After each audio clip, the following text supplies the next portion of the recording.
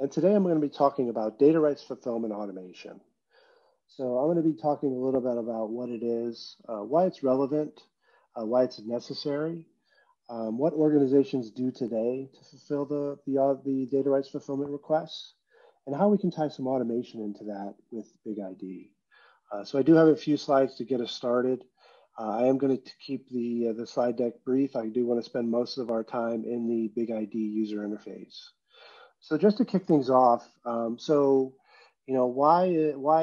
data rights fulfillment? Why is it a necessity? So it really comes down to global privacy regulations. So things like GDPR for the EU, CCPA for California, CDR. The list is going to continue to grow. So these are some of the compliance regulations today, but we know these are going to expand to other states and other countries. One of the key elements of these regulations is for individuals, we need to be able to tell those individuals, those consumers, those employees, those contractors, we need to be able to tell those people what data we've collected on them, what personal information have we collected on them. So, I as an individual, I go to a company's website, I fill out a credit application. They're going to store that information somewhere, and maybe in a database, a SQL database, maybe in a network file share in a PDF. Or I fill out a job application. Again, maybe that's going to be stored in a SaaS application somewhere. So the data is going to be put in different locations. But as an organization, to comply with these regulations, I need to be able to say with certainty that, for Sean Owens, this is the data I've collected on Sean. I also need to be able to provide that information back to Sean. I also need to be able to have a mechanism in place to allow Sean to request changes to the data I've collected on him. And then I also need to be able to have some way of having the ability for Sean to request that deletion of the data I've collected. So all these are elements of these privacy regulations. So most organizations today, what they use is usually it's a manual process. So they have a mechanism for somebody coming in and actually making a request to let them know what data they've collected on them. So maybe it's an email to a company, or it's a phone call, which kicks off a manual process, maybe a survey of some sort, a spreadsheet. Maybe there's some data classification that's in place to classify information using regular expressions. The point is here that there's not much automation in the overall process, in the data discovery process, and also the gathering of the information. And it's also prone to human error, because there's a lot of steps in the process that is not automated. So over here on the right, the main thing I'm going to be talking about today is automation and scalability of data rights fulfillment. Being able to tell an individual what data we've collected on them, and having a level of certainty to know that what I'm telling them is absolutely everything that I've collected on them. So again, we need to go beyond just regular expressions when we're looking at data discovery. We need to be able to start to introduce some automation into the process for the data collection and the reporting back to the individual on that data. So if you remember from our last session, the discovery in depth session, which I did last week. If you haven't seen it, please feel free to check that out. But at the heart of the BigID platform is really what we call the 4 C's. And it's really about data discovery. It's discovery in depth. So, and there's 4 elements, there's 4 C's. And I'll just talk about these very briefly. So there's the catalog. So there's an automated catalog or inventory of all the information in your environment. And it doesn't matter where that data sits, if it's in SQL DBs, Oracle databases, network file shares, if it's in SaaS applications, maybe Salesforce, if it's data in motion like Kinesis, It doesn't really matter where it says BigID has most likely a connector to connect into that data source and do a scan. The other thing that we do too, the second C here, classify. So data classification, very important, obviously, when we're going out, we're doing data discovery. We need to be able to find patterns. So social security numbers, credit card numbers, we can do that with regular expressions. However, that method of classification by itself is not sufficient. And it's also prone to false positives, which are a bad thing, obviously, right? So we need to be able to employ some more sophisticated mechanisms for data discovery, like natural language processing, like named entity recognition. Not to use too many buzzwords, but what we're doing is some deep learning on the data. We're going far and above just regular expressions to look for more sensitive information and define that sensitive information more accurately. And then the third C here, cluster analysis. So we also look at data from a similarity perspective. So, where do the financial documents sit? Where are the medical forms? How similar are these different documents that we have within the environment?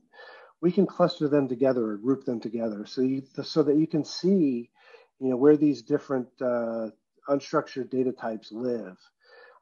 So you can see, where you have hotspots, say, of sensitive information. You can see where you have duplicate data or redundant data. If you're doing a migration, this can be particularly useful so that you migrate only the most recent copy of a document, as an example. The last C here, correlation. So finding information is one thing. Tying it to an individual is quite another. So BigID implements a very sophisticated mechanism, a patented mechanism. It's unlike any other vendor to be able to correlate or associate information back to an individual. So I can go into all these different data sources that we have out there, and I can say, I found a social security number, I found hair color, eye color, race, religion, and it belongs to Sean. So correlation is really the key to untying or finding data that would otherwise not be identifiable.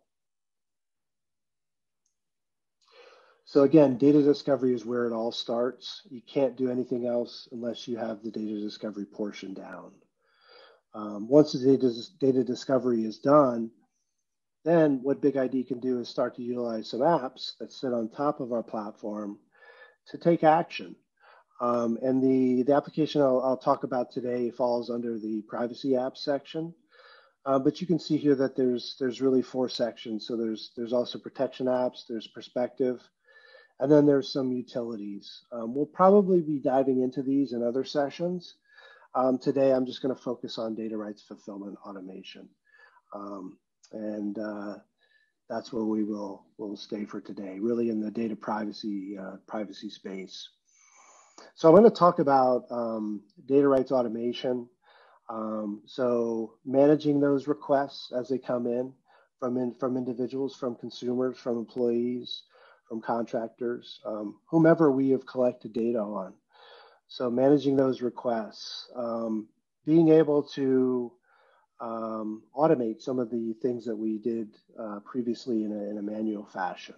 And okay, here we go. So I'm going to log into BigID. So when I log in, I'm greeted with our dashboard. We can see here, just to refresh your memory, from a BigID perspective, we have 19 different data sources that we have connected. We have connectors for all different types of data sources. They're all here. They're all API-based, so there's no agents to install. So I've connected to all these different data sources that I have within my environment. And I've done data classification, and I've found things like objects. So an object can be an entry in a database table. It could be a Word file sitting out on a file share. And then we found attributes within those within those objects. And then we also have entities. So an entity is really it's a person. So and BigID has done correlation of those entities back to the findings within the data that we have out there. So again, we're using the 4 C's that we have here for that deep data discovery and for the correlation that we've done. So what I'm going to be focusing on today is within the app tray here, I'm going to open up data rights fulfillment. And so BigID has done all the hard work for going out and looking for information that we have out in all these different data sources. And we've done the correlation of that information back to an individual. So what that means is that we can start now to pull information for an individual out of the system, out of BigID. So we can take that action. So I can put in Benjamin Terry Young. So I'm going to use Benjamin as an example. I can put in his name and I can do a search. And we can see that I pulled up one entry. I can click on the unique ID, verify that this is the correct Benjamin Terry Young in case I have multiples, and validate this is the correct Benjamin, and I can go ahead and submit the request. What this is going to do is actually it's going to trigger a real-time scan of all the different data sources that I have out there that contain information for Benjamin. So I've already created this map of where the information for Benjamin lives. Now I can go ahead and retrieve that data. It went into the pending request here for a moment, and then it went ahead and completed. If I go ahead and look, I can see that 16 data sources essentially were scanned. And what we've done is we've pulled back in report form some information from the various systems that have information about Benjamin. I'm going to show the full report here. This is more for internal audiences because it contains absolutely everything. It's all the findings basically that we've found that are related to Benjamin Terry Young. So it's things like date of birth, gender, a patient reference number,